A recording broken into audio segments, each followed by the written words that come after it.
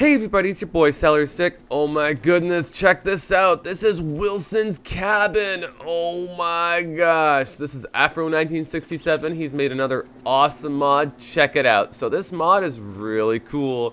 It's like a super souped up like tent cabin arrangement.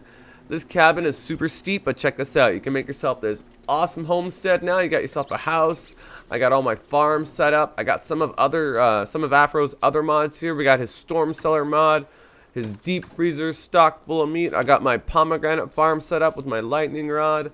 We got our whole homestead set up here. A nice forest, saplings, some good old berries, some tree grass turfs.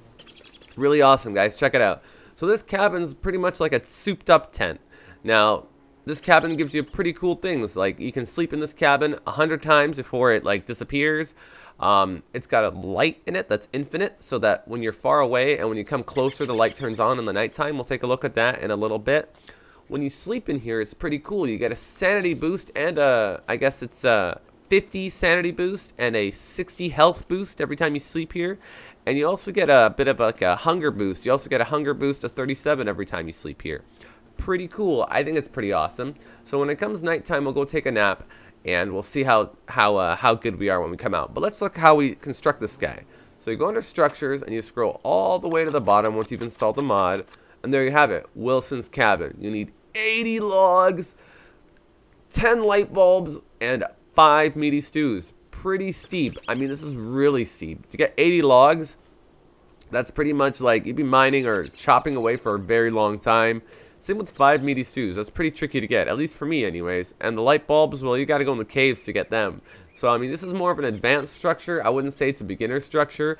On my next Let's Play, I'm pretty sure I'm going to have Wilson's cabin there. I just don't know if I'm going to be able to build it. I might have to somehow get it magically. Alright, let's check out what it looks like at nighttime. Alright guys, and we're back. It's nighttime. I've lit up some of the fires so we don't get caught in the dark. You can see our fort all set up here. Our base is doing good. Our bee boxes are spewing full of honey.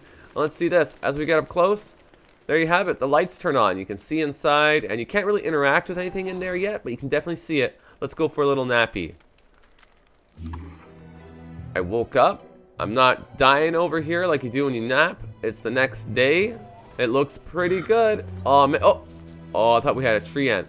Well, there you have it, guys. Wilson's cabin. A really super mod. I really like it. Afro 1967 has done it again. Make sure to check out his other mods. They are really cool too. We got the storm cellar mod where you can store a bunch of crap. I got a video on that too. And the deep freezer mod where you got some nice frozen meat. Check it out, guys. Thanks for watching. Please like, favorite, and subscribe. This is a really cool mod. Tell me what other mods you guys want to see. I'll spotlight them for sure. Thanks again for watching. See you next time. Bye.